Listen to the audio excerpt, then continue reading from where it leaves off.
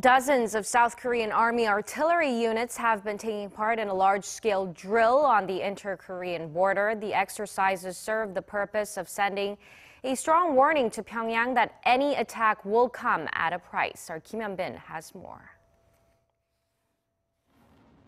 North Korea fires off hundreds of artillery rounds into the south, damaging several South Korean military bases.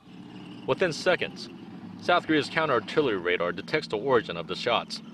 Dozens of tanks, including homegrown K9 heavy artillery units, take aim at the designated targets and fire off hundreds of artillery rounds. Bullseye. The targets are totally demolished. This is all part of counter-target exercise undertaken by the South Korean Army's artillery unit on Monday to better prepare against artillery attacks from the north. The South Korean military says the drills are to warn Pyongyang that Seoul is ready to counter any threats from the regime. We keep our firepower on standby to precisely target the enemy.